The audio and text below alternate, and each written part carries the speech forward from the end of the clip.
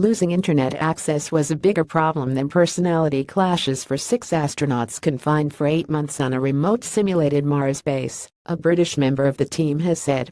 Not a single personal insult was uttered by any member of the crew during the whole of the mission, which ended on 17 September, claimed the astrobiologist Sam Paler, 28, a PhD student at the University of Edinburgh.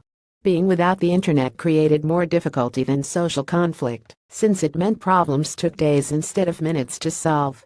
The HISIA's Hawaii Space Exploration Analog and Simulation Mission was the fifth in a series of similar experiments funded by NASA.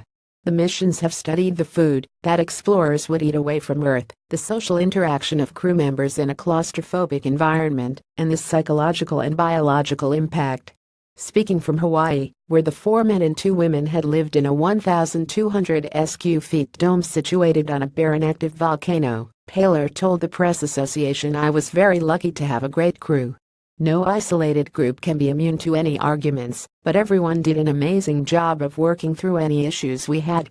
Crew members left sit for a news conference after emerging from their habitat on Sunday. Photograph HISIA's Mission V crew up. "We spent a lot of time talking about how to avoid conflict. Incredibly, not once did anyone use a personal insult. The group was very carefully selected to try to get a group that would work well together and get along, and we seem to have achieved that. Browsing the internet was impossible because of a 20-minute communication delay intended to mimic the time it takes for radio signals to travel between Earth and Mars. This departure from modern life on Earth proved to be one of the crew's greatest challenges," said Paler. The lack of internet and long delay meant problem solving was often very difficult, with issues that might normally take 5 minutes to solve taking 2 to 3 days, he said.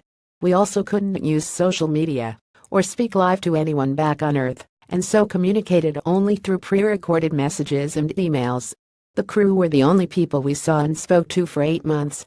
Spacesuits had to be worn on excursions outside the dome."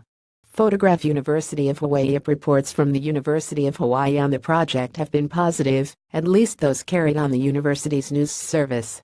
However, previous research has shown that problems among crew are as likely to arise on the journey to Mars as during the time the explorers spend there. In one previous simulation of the 17-month round trip via a windowless pretend spaceship at a Moscow industrial estate, the activity levels of the all-male multinational crew plummeted as time wore on. Scientists judged that only 2 of the 6 men adapted to the mission, with the others developing sleep disorders. Various other studies of the impact of Mars missions are planned around the world. China has unveiled plans to build a 400 meters yuan £47 million replica of Mars on a spectacular, sandstone corner of the Tibetan Plateau, the latest leg of its multi-billion-dollar race for space. The simulated Mars station, a 95,000 sq-km tribute to the solar system's second smallest planet, will be built in Qinghai Province's Haixi Mongolian and Tibetan Autonomous Prefecture, not far from the westernmost tip of the Great Wall. The Hawaiian Dome, where NASA prepares humanity for life on Mars. Hawaii's HISIA's missions take place on an 8,200 feet high rocky plain below the summit of Mauna Loa, where the crew members lived and worked as if they were on Mars, carrying out maintenance, conducting scientific studies and exercising. They relied on shelf-stable food and were denied all fresh fruit, meat or vegetables. Spacesuits had to be worn on excursions outside the dome, which were carried out in teams. "Our days were packed with the types of task work which helped us not go stir-crazy," Paler said. "Keeping focused and busy is key to keeping physiological health up. We also worked out a lot 6 times a week for me to keep spirits high and helped us deal with the physical EVA work going out on the volcano and spacesuits. The habitat never felt small to me, partly because I got on so well with my crewmates. We always found fun things to do, such as watch movies together or play board games.